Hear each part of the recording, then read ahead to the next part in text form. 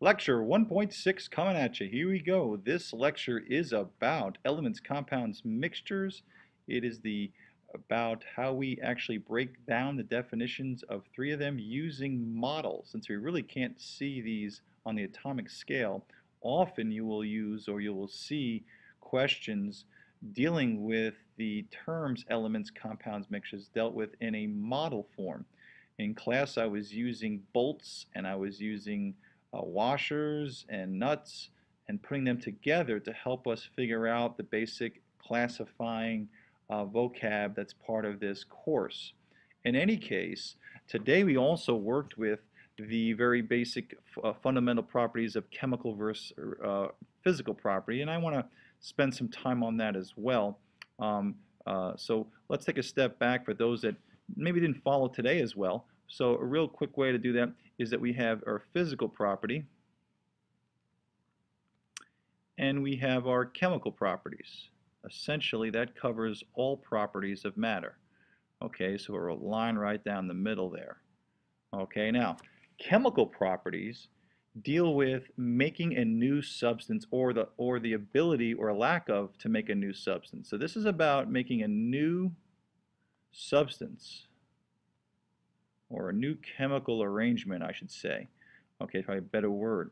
For instance, if I have propane today, we had in bubbles C3H8, it reacted with the oxygen and it made CO2 and water. Put the water over here. Okay, so you notice the propane became CO2. The H's from the propane combined with the oxygen to make water, and the carbon in the propane combined with the oxygen in the air to make CO2. This is called combustion. But the bottom line here is that chemical formulas were changing. A new substance was being produced. This is chemical. Okay. Now physical changes, okay, these changes deal with not affecting the chemical formula. For instance, if I take coal, which is mostly carbon, and I crush it from big blocks into a powder, it's still carbon, solid. You didn't break up the atoms or crush the atoms. You just made big pieces going into smaller pieces. So you didn't change the chemical structure, so it's physical. In our lab of density of solids, our first lab, what we did was we identified compounds based on their density. When we measured the density of a metal, we did not, in fact, change its structure to do so.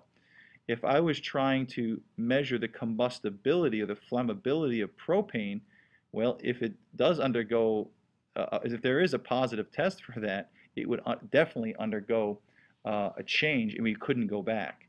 Okay, so physical changes, you're not changing the chemical structure. The biggest one people tend to forget is that, and I said this today over and over a little bit, is that, and it's very important to understand that, is phase changes. Now you may not know what the word phase changes is, but the phases that we have are solids to liquid to gases. And we go from adding energy, we go from a solid who has lowest energy to liquids who have an intermediate and gases who have the greatest amount of energy. And of course gases and solids of course will melt into a liquid and liquids will evaporate or boil into gases. But gases could condense into a liquid and liquids can freeze into a solid. All these changes are physical because the chemical formula does not change. Take for instance ice is H2O solid. You may say, Mr. Grodsky, that solid is different. Well, when you heat it, it becomes H2O liquid. And of course, heat it some more, it becomes H2O gas. Chemical formulas are not changing. Phase changes, melting points, freezing points, condensation points, all these phases of matter of changing do not change the chemical formula. They're changing something else we'll talk more about, and those are the attractions between the actual molecules. Okay, so let's clean this up a little bit. Now, there's basic two types of physical properties. There's intensive physical and extensive physical. Okay, and let's write these down. Extensive physical, okay, is based on the size of the sample. So extensive physical is not used for identification. Examples: mass, how much mass something has, or how much it weighs, its weight. Although there are differences between mass and weight, I'm using them one and the same. Mass and weight, you can't identify something by its mass alone. If I said I have two metals under box A and box B, and one is 10 grams and one is 5 grams, you couldn't tell me with any confidence which one, let's say, was gold and which one was silver. You could not. You cannot identify based on mass alone. You can identify based on volume alone. It's another example of an extensive physical property.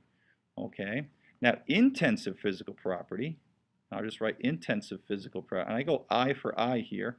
The I is for identification, so intensive is used for identification. These are all the other physical properties. Density, okay, you can use for identification. Hello, lab 1. Okay, imagine that. It kind of goes together with what I'm teaching. Density, also color, okay, odor, all the ones that we were working with in today's worksheet, which, by the way, I have a key on the share drive now. Okay, so all of these things: density, color, odor, melting point, boiling points. And we even talked about today how we actually separate crude oil based on these intensive physical properties. Case in point, crude oil. All right, and I want to, let's see here. Can I go to the next page? No, it's the same page. So if I go to crude oil, and let's think about crude oil up here. Crude oil is a mixture of all kinds of different types of liquids. There's propane, butane, there's probably some gases that come out of it, methane, there's gasolines, kerosenes, there's lubes, oil, the tar that goes on your plastics. There's all different types of compounds that come out of crude oil. Crude oil, of course, is what we get out of the ground. We process it. We use a refinery. And through refinery, we separate this mixture. And we learn that separating a mixture means that we're basing it on its individual properties. So if you're in a mixture and you're not bonded, you retain your individual properties. And we used fractional distillation. What we do is we take the crude oil, we put it in this vat, we heat it. Now I can't draw all of it, but we have this very, very, very tall structure. At different points it has places for the liquid that condenses to come out. And we heat it, we boil off the compounds, and as they go up, different places have different temperatures at which the crude oil cools. So let's just pretend at 300 Celsius, that's where this cooling part occurs, and we have, let's say, gasoline coming off here. And let's just say at 200, and I'm making this up, of course, 200 degrees Celsius, because the higher you go, of course, the cooler it gets, and these liquids condense at different temperatures because each individual compound that's in the mixture retains its individual properties. It's very important you understand this. And we're using something called fractional distillation. We're separating based on the individual, I'm running out of space, distillation, okay? And this could be diesel fuel, or it could be kerosene, okay, all the byproducts of crude oil. And that's how we refine gasoline. We do that in this country. We take the crude oil, but we're using the very basics that we learned, separating a mixture made of other compounds. The compounds retain their properties in the mixture. Okay, now, those are the basics that we talked about today. Let's clean that up. Okay, I'm going to get rid of all of this. Say goodbye. Goodbye. Very good. Now, we're going to use some models to start defining some of these things.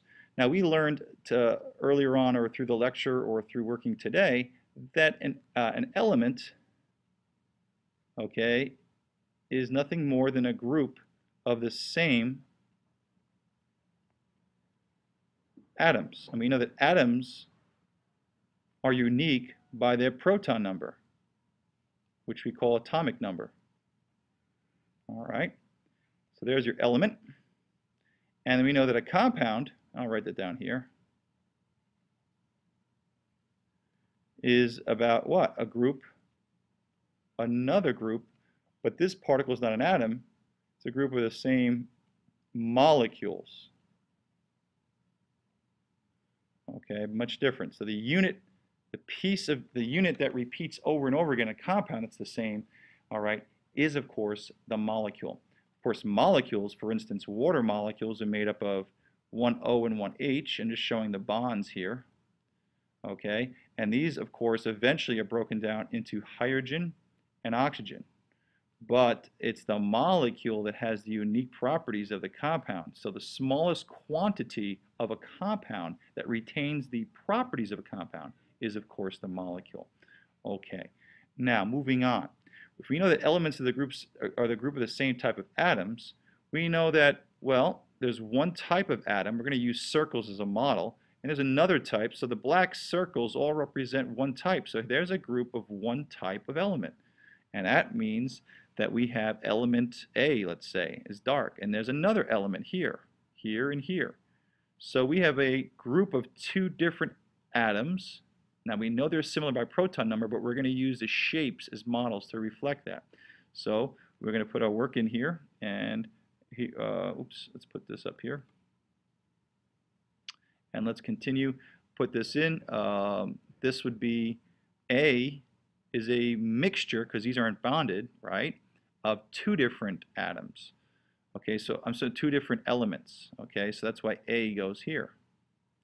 B is the same atoms. Now we're using triangles to show that they're different from the circles. We know that they differ by proton number or atomic number, but this is a group of the same type of shapes, same types of atoms. So this is clearly an element, because an element is a group of the same type of atoms, and you get the idea. Here, these peculiar shaped things look like two different atoms bonded together, and that, of course, is a compound. And here I have different atoms and different molecules, so it's a mixture of compounds and elements, D. And 4,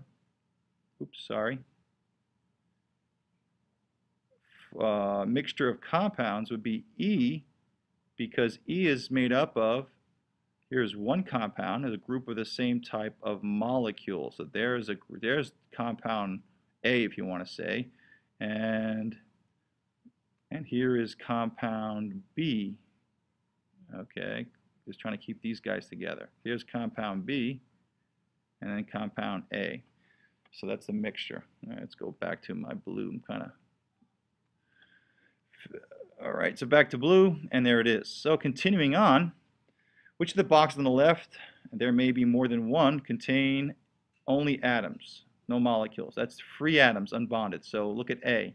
Those are atoms. B are atoms. They're free. They're not bonded, not linked together. And so it looks like A and B.